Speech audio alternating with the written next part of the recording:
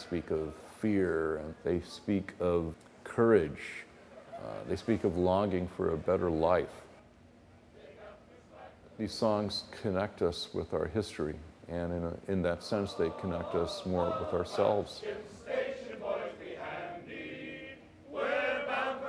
Here we are on historic craft at Hyde Street Pier in San Francisco. It's a special place to sing sea shanties and come together.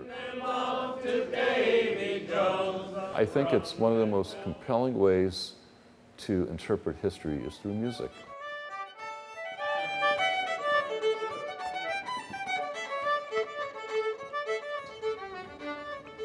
Edith Greene has come from many years that a shanty sings.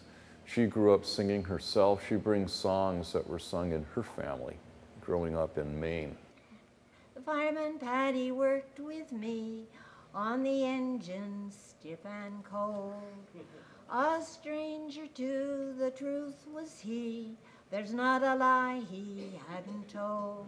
My grandfather did a lot of singing, and he sang ballads and sea songs, and well, it sort of brings the family together, and it gives us a chance to get to know the next generation, and it's fun. Below, below, while the landlubbers lie down below.